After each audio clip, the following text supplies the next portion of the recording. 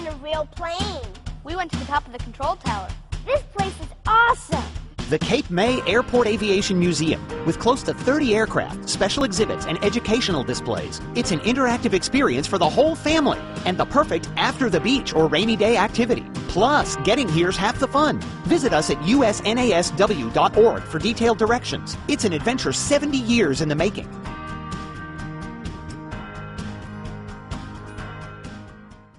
I sat in a real plane. We went to the top of the control tower.